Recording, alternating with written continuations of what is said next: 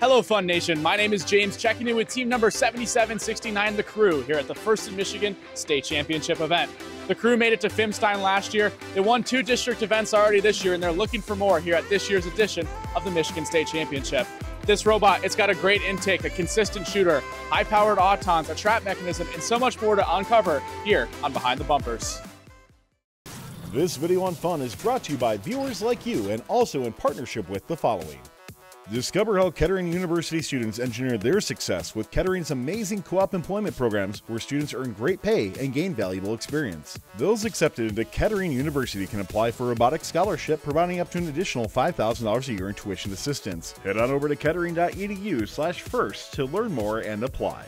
Support Fun's content creators when you sign up for a membership on YouTube Join. You'll get access to special perks like emotes, loyalty badges, and Fun members will even get early access to our scheduled videos and more. 100% of this revenue will go back to our correspondents to help recognize their efforts. Click the join button in any YouTube video to pledge your support. All right, Quinn, why don't you get us started with the note path for this robot? Show us, how does your robot work? All right, so we have a ground intake here with 4 really big rollers. Intakes like this, goes into our jukebox here, has photo eye cameras here. The idea behind them is that we don't want this falling too far up. We don't want this getting launched out. So we also want to get this in there. So the idea is that this entire front part of the robot is completely controlled by these photo eyes. When they don't see anything, this is just intaking, and so is this. But when both of them are activated, we're going to be trying to spit it out here, but still trying to spit out down here as well. But when we're in this like sweet spot, like right here, where we only have this one front photo eye activated, this right here is when it'll just completely stop and it'll be ready to shoot. Great automation, Crew. Quinn, why don't you keep going through the note path into the shooter? What does that look like mechanically speaking? All right, so we have a roller here that keeps it in place. And we also have 2 sets of flywheels here that fire out this way. And then we have for our amp scoring, we shoot out this way when we raise up the elevator. Yeah. This is basically our basic shot.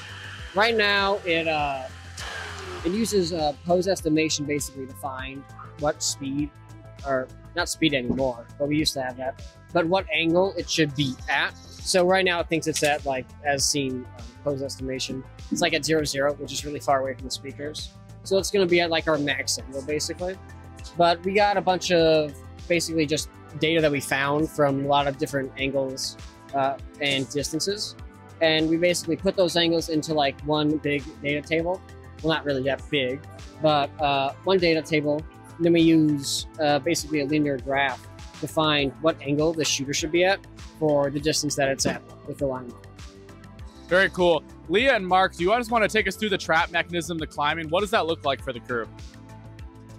So the trap mechanism works with our 3-stage elevator here from ThriftyBot. So we have our first hooks on here.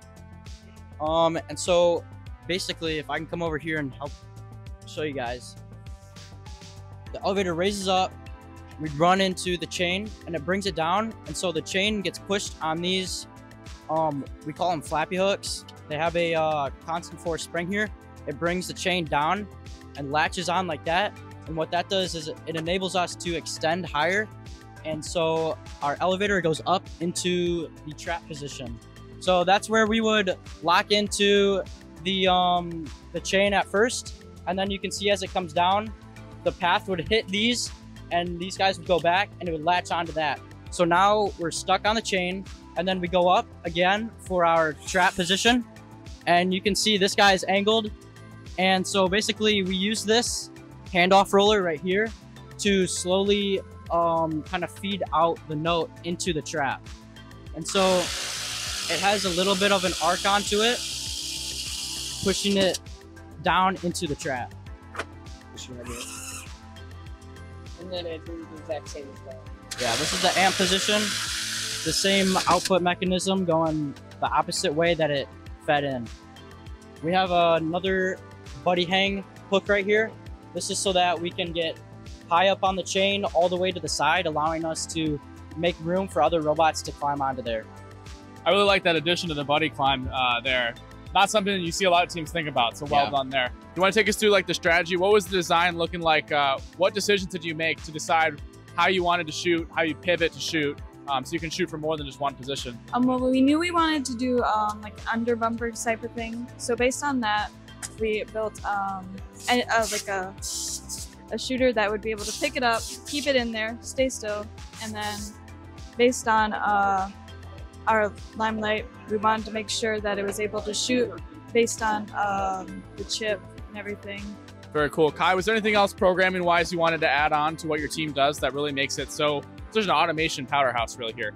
I think one of the biggest helps is that we use state-based programming. And so every basically position of the robot is a state. We have states for prepping to shoot the speaker, for the amp. And in those states, it just constantly is going to set the robot to what it needs to be doing. And I think that's really cool because it lets us do a lot of really easy transitions. Like, for instance, every time we scored or shot that robot, it always came back down and it always went back to intaking. And that's something that states is, like using states is really good for. Another thing is that it goes really nicely with the LEDs.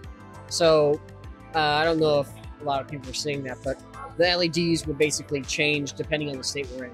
Like when it didn't have any note in it, it would be flashing yellow, but now it's a solid green. And then depending on what type of thing we're doing, like for shooting, it'll slowly fill up red till it's ready to shoot. And then when it is at that state, it'll just turn to this like kind of flame animation. And I think that's really cool. Great automation. Well done, crew. Thank you so much for taking the time to talk to us today. My name is James here, checking in with team number 7769 at the Michigan State Championship. Thank you for watching this Behind the Bumpers. Have a great day. This video on fun is brought to you by viewers like you and also in partnership with the following. Discover how Kettering University students engineered their success with Kettering's amazing co-op employment programs where students earn great pay and gain valuable experience. Those accepted into Kettering University can apply for a robotics scholarship, providing up to an additional $5,000 a year in tuition assistance. Head on over to kettering.edu/first to learn more and apply.